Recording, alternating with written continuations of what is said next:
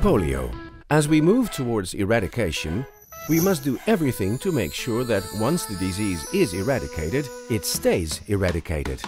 Polioviruses will be kept after eradication for a number of important uses in a limited number of laboratories and manufacturing facilities.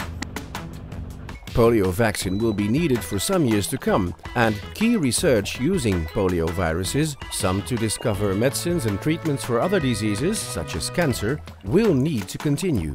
But handling and storing an eradicated pathogen is a serious responsibility.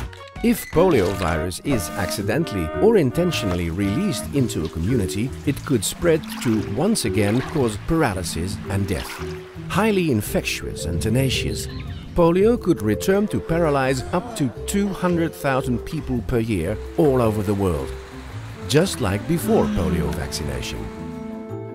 The World Health Organization is working with governments to ensure measures are put in place for the secure containment of polioviruses.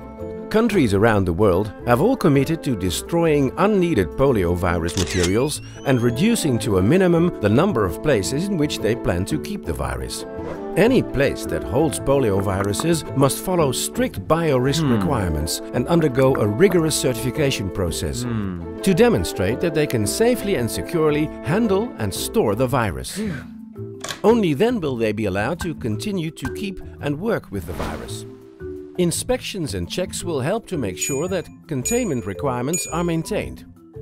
With strong containment systems and safeguards in place, countries will reduce the risk of polio being released into communities.